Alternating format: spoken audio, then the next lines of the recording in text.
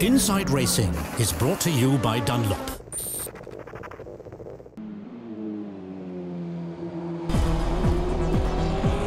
Lap after lap, day after day, even before the season begins, the car has to show in testing what it can do and endure.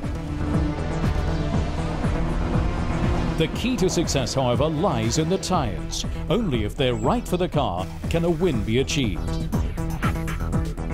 Let's look a bit closer at the secret under the wheel arch. It's all about this black viscous compound.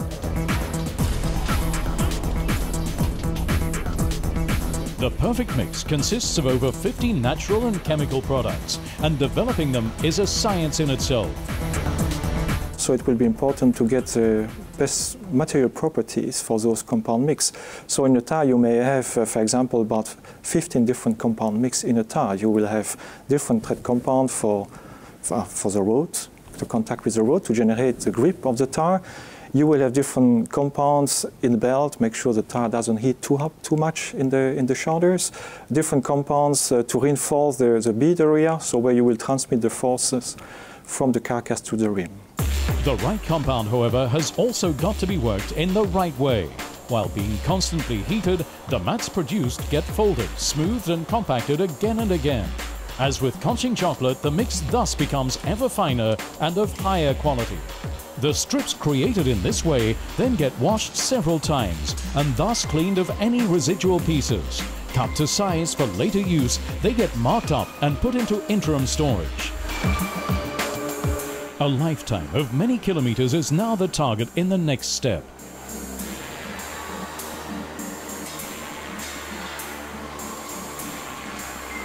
By adding wire or cords, depending on the intended use, plies or beads get produced here that later hold the tire onto the rim.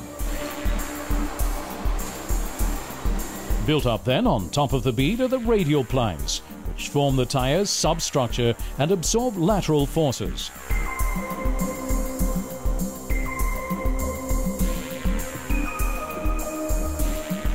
Lengthways belts provide directional stability and together with the substructure create a torsion-resistant tire.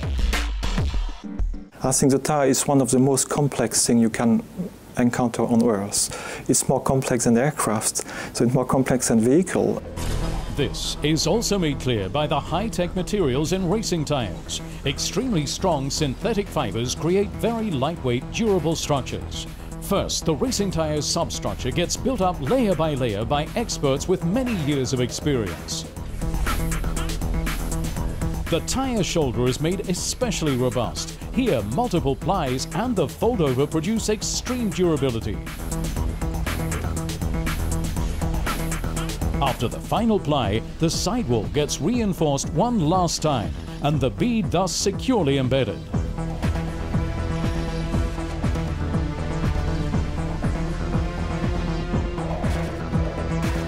The finished substructure, here light grey and white, forms the basis for the belts, sidewalls and running surface.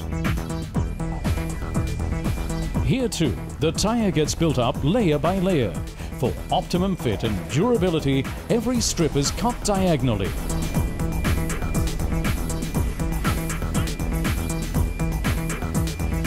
Now, it becomes clear why it's called what it is. See here how the belt gets put on, which just leaves the running surface. In this machine, substructure and top layer get joined and bonded together.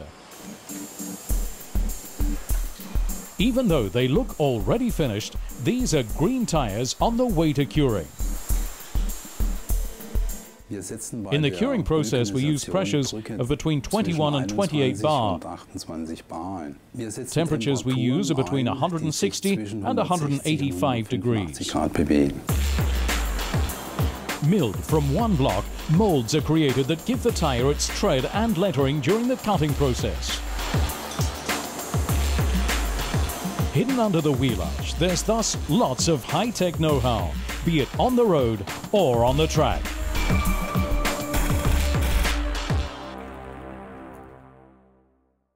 Inside Racing was brought to you by Dunlop.